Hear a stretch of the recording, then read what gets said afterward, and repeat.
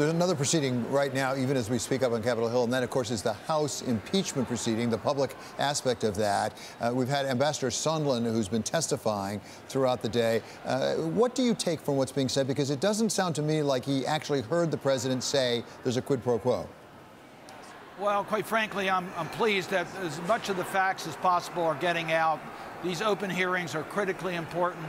It is very clear that they've connected the dots. That is, that the president wanted to have this investigation take place before the release of the funds or a visit to the White House by the president of Ukraine.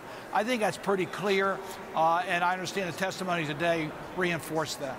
Senator Cardin, the thing that gave rise to this entire incident is actually the importance, the strategic importance of Ukraine as an ally, and of course the incursions from Russia into eastern Ukraine. What do you make of our current foreign relations with Ukraine? How does Ukraine deal with us? How do we deal with Ukraine while these proceedings are going forward? Well, David, you're absolutely right. That's why there was such outrage in Congress when we heard the funds were being held up, because we recognize that Ukraine is vulnerable, and Russia is trying to compromise the independence of Ukraine, trying to prevent it from being integrated into Europe, and we needed to help them. And what was a great concern, Congress appropriated the money. Why was the administration holding off on those funds?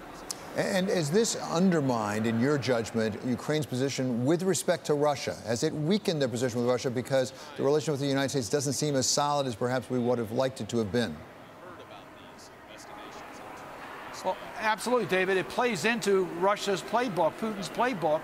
If we, in fact, are not living up to our bilateral understanding with Ukraine, it shows that Russia perhaps has some influence on what is happening in regards to the U.S. policy. So it played into Russia's playbook.